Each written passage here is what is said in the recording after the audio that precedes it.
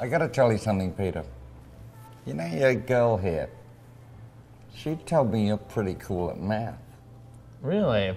Bragging about you. Mm-hmm. Yeah, you did a little bit of bragging there, weren't you? Because he'd lost all that money to me and you said, yeah, but he's really good at math. Mm-hmm. I got a couple of betches for you. There's a surprise.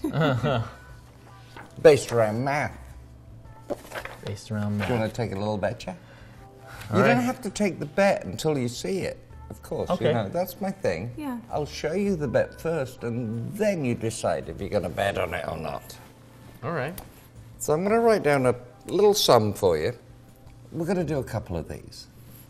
So let's write down 5 plus 5 plus 5 plus 5 equals 20. 555. There's our bet. Here's the deal. You get to add one straight line to that puzzle, and you have to make it work. Now, the only caveat on this little bet, 'cause there's always caveats on the bet, Jillian, you know that. I've noticed. You can't do a does not equal. That's what I was gonna do. I know, I could see your face going, oh, this is an easy one, but does not equal. No, you have to make it absolutely work. So 5 plus 5 plus 5 plus 5 equals 555. One straight line to make the puzzle work. And of course, if you can't do it, and I can, you know the penalty. A drink. Well, you know me, Jillian, by now. I am a functional alcoholic. I just don't like to pay for the drinks. Of course. I don't blame you. So there you go, my friend.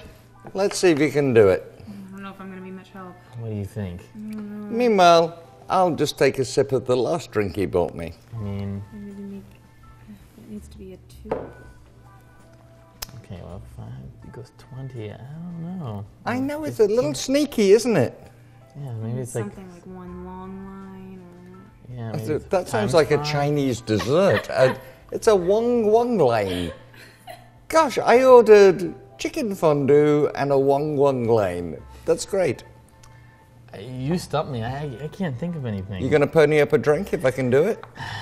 I mean, I've done so many so far. I might as well keep going. All right, my friend. You're gonna hate me. I already do. I know you do. It's so easy. You see, you know what you were thinking about?